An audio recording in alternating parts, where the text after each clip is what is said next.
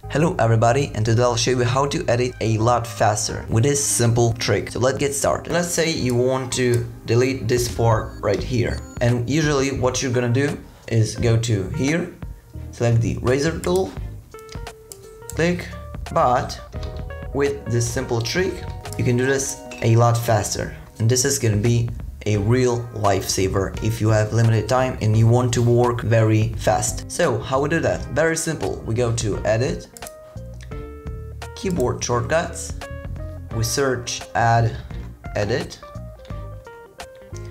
and as you can see I set the keyboard shortcut to be the key C, but you can of course select whatever you want. For example, Control Shift Alt C, and it will immediately create a shortcut. So after you finished, don't forget to press OK.